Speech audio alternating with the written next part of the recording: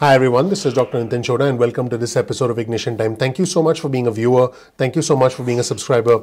Remember, the Ignition Time channel is about the country, it's about the economy, and it's about money. In fact, in this episode, I'll cover some important aspects that are happening today in the country that affect the economy, that affect your money. You'll see this article that was published is essentially an update on the Washington Post website that reports that the Wisconsin Supreme Court declined to hear President Trump's campaign challenge to election results. This is the latest setback for the Trump campaign. I'll also be covering stimulus news, as you might expect. You'll see this article on your screen from the Washington Post that reveals that more Senate Republicans signal an openness to the $908 billion relief package as things start to get worse in our economy. In another interesting piece of news also published by the Washington Post, President Trump declined to say whether he has confidence in Attorney General Bill Barr. Just incredible that the president would actually decline to answer that. In another article that's also on your screen from Politico, the president rebukes Barr and he complained that the Attorney General has not done anything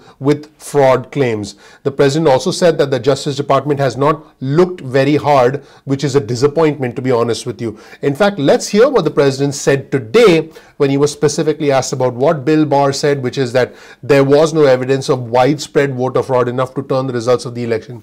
And then wait till you watch the very end of this clip where the president answers the question. Look at the president's response when the president is specifically asked, do you have confidence in Bill Barr? Observe how the president pauses and then answers the question. Very interesting stuff. Let's roll the tape. Can I ask you to respond to the comments by your Attorney General who indicated he has not seen at this point any evidence of fraud enough to overturn the election results? Given that, why is now not the time to concede? Well, he hasn't done anything, so he hasn't looked. When he looks, he'll see the kind of evidence that right now you're seeing in the Georgia Senate. You know, they're going through hearings right now in Georgia, and they're finding tremendous volumes, so they haven't looked very hard, which is a disappointment, to be honest with you, because it's massive fraud. Whether you go to Wisconsin, where we just filed a case, or Michigan, or if you look at what's happening in Georgia, as an example, or Pennsylvania, if you look at Nevada, which is moving along very rapidly, or Arizona, you saw those numbers come out yesterday, we found massive fraud, and in other states also. This is probably the most fraudulent election that anyone's ever seen. Do you still have confidence in Bill Barr? Ask me that in a number of weeks from now. And now, speaking of unusual exchanges involving attorneys, in this case the Attorney General, the top law enforcement officer of the United States. You'll see this article on your screen that was published by Politico. Pro-Trump legal crusade peppered with bizarre blunders, spelling errors, misplaced states. Yep, misplaced states and client mix-up are the main results so far of Sidney Powell's legal efforts to overturn the election. Here's a comment on your screen from Pamela Pepper, who's a chief judge of the U.S. District Court for the Eastern District of Wisconsin. She wrote this in an order that was issued in the past 24 hours. While the caption of the motion includes the word emergency and the attached proposed order seeks an expedited injunction, neither the motion nor the proposed order indicate whether the plaintiffs are asking the court to act more quickly or why.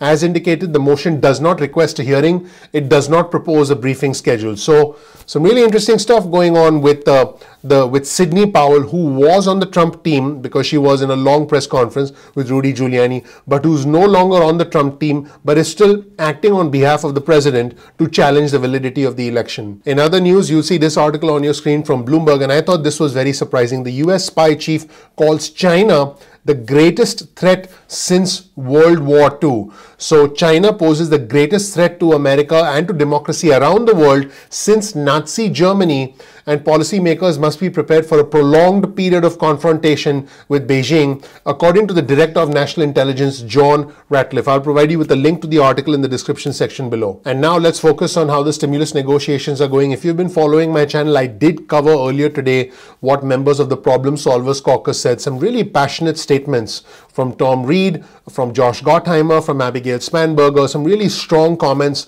from the Problem Solvers Caucus about trying to get the whole country together, trying to get both sides, Democrats and Republicans, together to pass more stimulus. And they did announce that the president was supporting their plan, so I believe that is big news as well. Now we have to wait and see how more Senate Republicans respond. Before I get to that, I'll show you this article on your screen from the Wall Street Journal. that says, COVID stimulus talks moving in the right direction. Party leaders say state and local aid as well as liability protections remain hurdles in the negotiations. But it looks like the two sides are getting closer. According to the Wall Street Journal, a COVID compromise was within reach, but there was some skepticism about the underlying political tension and the priorities from both sides. Hopefully you've been following my channel today. I did highlight comments from the Senate Majority Leader Mitch McConnell, who said that it's time to finally get something done. I also highlighted comments from Kevin McCarthy, the Republican, who pointed out that Democrats were focused on, I quote, cats and cannabis, but not COVID. The Democrats put cats and cannabis this week. So some pretty interesting back and forth, jabs being taken by both sides. Speaking of interesting back and forth, we're starting to see more and more Republicans support the stimulus bill. You'll see this tweet on your screen from Jeff Stein over at the Washington Post. Jeff reported that the Republican Senator Kevin Cramer from North Dakota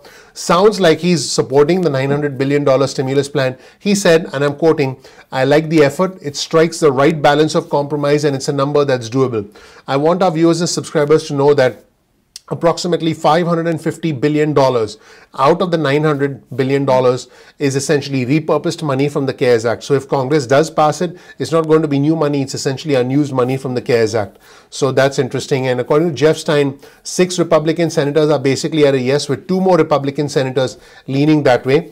Chuck Schumer and Nancy Pelosi, House Speaker Pelosi, have already said that they want to use that as a framework. Also, another tweet on your screen from Jeff Stein, and he's responding to a comment from Garrett Hack. And Garrett is a correspondent for NBC News. And Garrett said that Lindsey Graham said that he supports the bipartisan $908 billion stimulus bill and that he talked to the president about it today at the White House.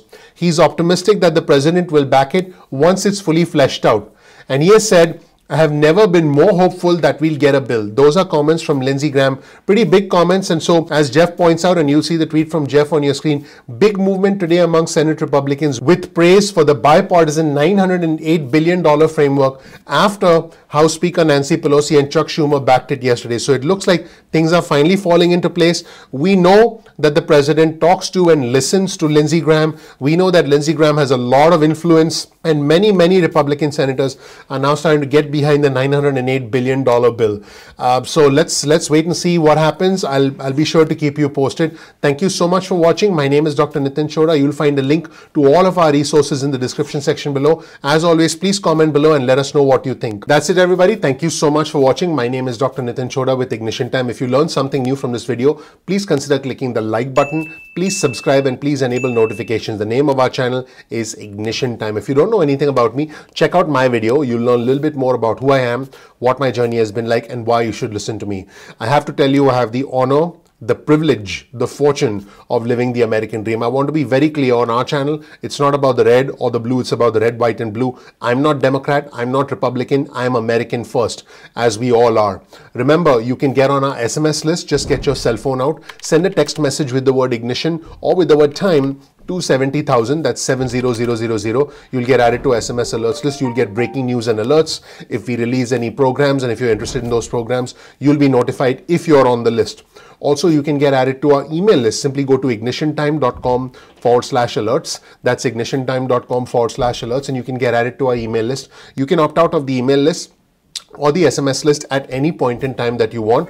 No worries about that. So please make sure you get on either list. Now, keep in mind that we release videos at 2 p.m. East Coast time most days of the week. That's 2 p.m. East Coast time. Sometimes YouTube does not send out notifications on time. So all you have to do is simply bookmark youtube.com/ignition time. That's youtube.com/ignition time. This way, you can visit the home page of our channel and you can then watch any video at any point in time that you want without having to be dependent on YouTube notifications. So you may want to do that. Speaking of notifications, follow us on Instagram. Our Instagram handle is ignition_time. That's ignition_time. Follow us on Instagram for exclusive content specifically for our Instagram followers. You can also follow us on Twitter Our Twitter handle is also ignition_time. That's ignition_time. You'll get breaking news and alerts from us on Twitter. If you learned something new from this video, once again, please click like, please subscribe, please enable notifications, because that would mean a lot to us. That is your vote of confidence in us,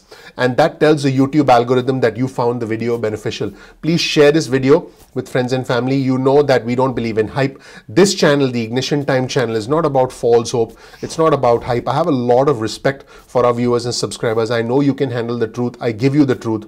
I'm not going to string you along or essentially give you any false hope. I'm going to let you know what is important as far as the country is concerned, as far as the economy is concerned, and as far as your money is concerned, because what's going on in the country affects the economy, and what's going on in the economy affects your personal finances, your wallet. So make sure that you subscribe to our channel. And finally, please comment below. Our community is growing. It's very intelligent. It's very bipartisan. You'll probably make some new friends in the community. We are highly respectful. Make sure to become a part of our community. And also, you'll find a link to all of our resources in the description section below. That's one thing that is a standard in our channel. We'll always provide you with a link to all our resources so you can check them out for yourself. Thank you so much for watching. I'm looking forward to seeing you in the next episode of Ignition Time. Take care. Bye.